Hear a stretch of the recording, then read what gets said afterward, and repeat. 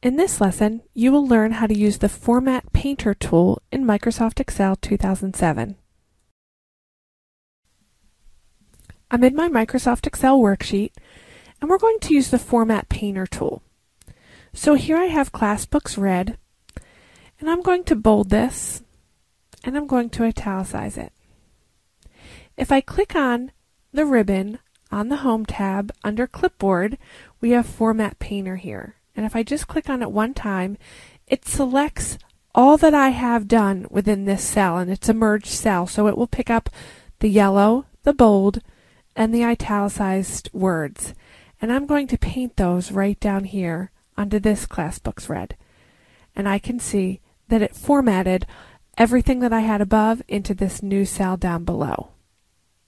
So now I'm going to take Charlotte's Web, and I did merge and center these cells. And I'm going to highlight these in an orange. I'm going to do the font color in a dark blue. I'm going to increase the font to maybe 14 and bold it. And watch what I'm going to do.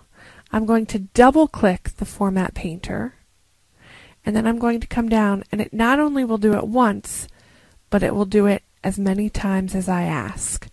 And so that's a really cool feature. If I go back to the Format Painter tool on the ribbon, I can see it says double click this button to apply the same formatting to multiple places in the document.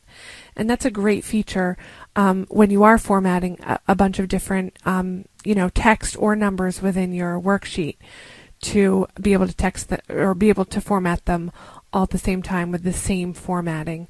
And I could keep going. I could keep going into different cells with the bold, the size, and the color.